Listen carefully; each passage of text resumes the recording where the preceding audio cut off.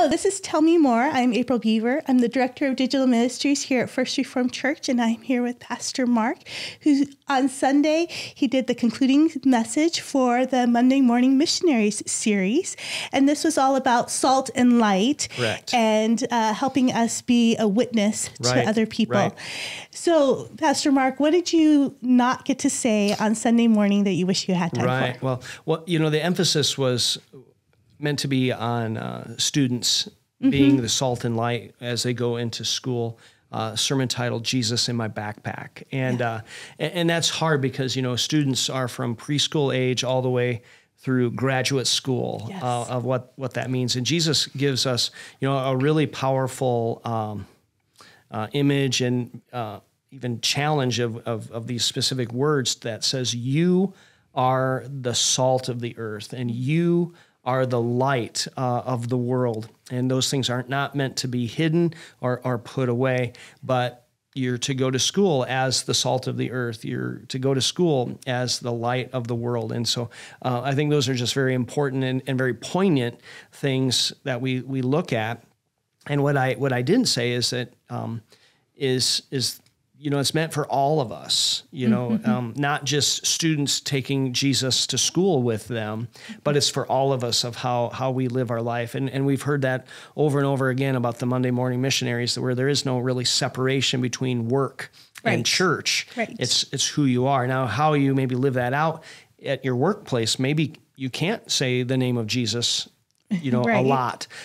Maybe you can, but at the same time, you can be a salt person that's good, a salt-filled person, or a light-filled person that brings light into places and doesn't bring darkness into that. So what I didn't get to say, though, is the Bible is full of light analogies and references to that. One being like Psalm 119, 105, that says, your word is a lamp for my feet and a light to my path. And that God in his word, in his heart, is so directive for us, of giving us instruction and how to live. And like his word is like a double-edged sword. It separates joint and marrow, and it impacts our soul. It's living and it's active, that we're really meant to engage that all the time, and not just sometimes, but really, really all the time. Another part that I didn't read into is from John 1. It says, the light shines in the darkness, and the darkness has not overcome it. Talking about Jesus and him being born, and that powerful light. I think what's kind of even confusing for me is when we hear those I am statements of Jesus saying, I am the light of the world, which he says later in his Gospels, but here he's saying, you are the light of the world. And so he's really welcoming us and in asking us to join him in the ministry work, that's taking place. And again, those things that aren't meant to be separate, but really coming together. Another thing I didn't say with everybody that's called to this, and this goes with the inviting element or application to be an inviter, is to not give up. You're going to have someone that says, thanks, but no. Right. Or maybe we'll say, yeah, I'll think about it, or yeah, I'll see once. And then they never show up. And then you can feel a failure. And that's what the devil would want us to do, is like the work that we're trying to do is not making a difference. No one likes you. No one wants to come to church with you. No one wants to listen, to what you have to say.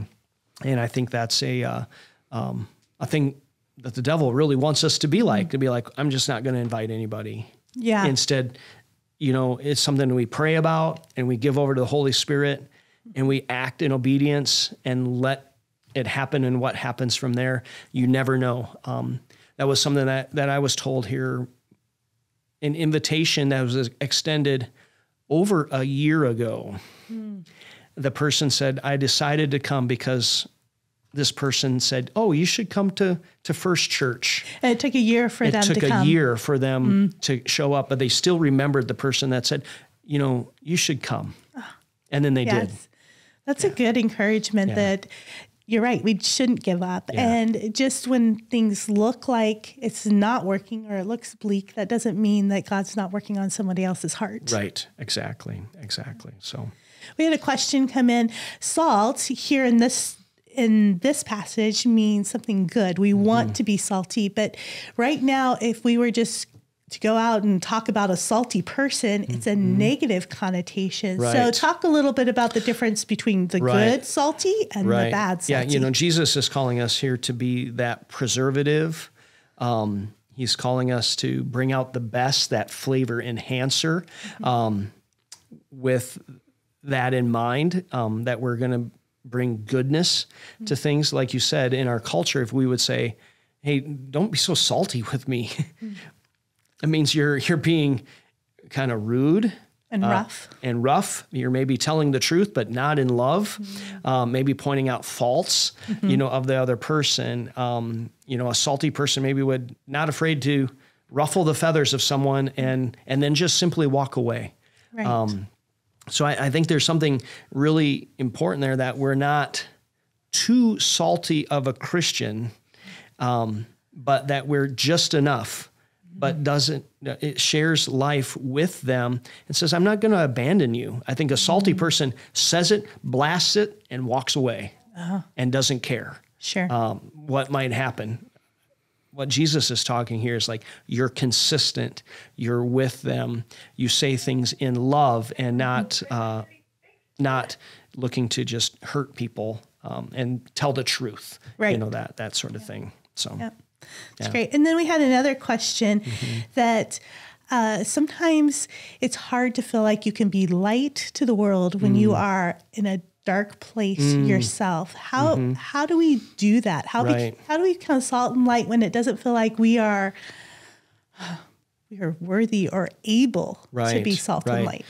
Yeah, that's a good question, and that's I recognize where some days just aren't that bright. And you can feel like you're kind of caught up in this darkness. And I feel it's part of that, just giving yourself over to the Holy Spirit and allowing Him to shine into your light, your life, and to let God's light shine into those places. It also, I think, means maybe sharing that with someone, a trusted friend, a counselor, a therapist, a pastor, and saying, I'm just not feeling it right now. And it's hard for me. I'm not sensing, God's presence with me. And my advice to that person would be, what are you doing to immerse yourself into light situations that you're going to bring, that you're going to see the light, that's happening. God's word is one of those things. Is there some specific passages that you need to read and look over? Is there some people you need to spend some intentional time with as well with that? So I think another part of that is thinking about letting God's light shine directionally into your life. And that's another question that might come up, is like, how do I know when there's some dark places in my own life?